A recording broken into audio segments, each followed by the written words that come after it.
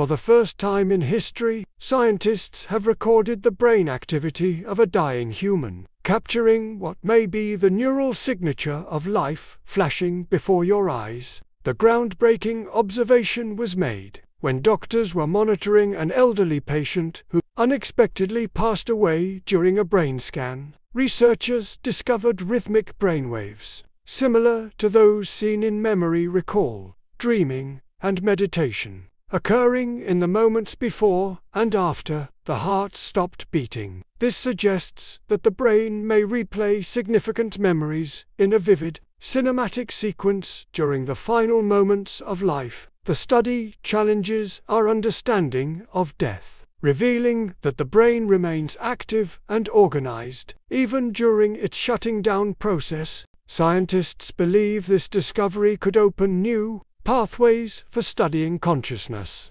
memory, and what truly happens in the seconds between life and death. Although many mysteries remain, this rare glimpse into the dying brain provides powerful insight into one of humanity's greatest questions. It also resonates deeply with cultural and spiritual beliefs about the mind, revisiting key life experiences before the end. This extraordinary finding reshapes how we think about the boundary between life and death, reminding us that the human brain holds secrets we are only beginning to uncover.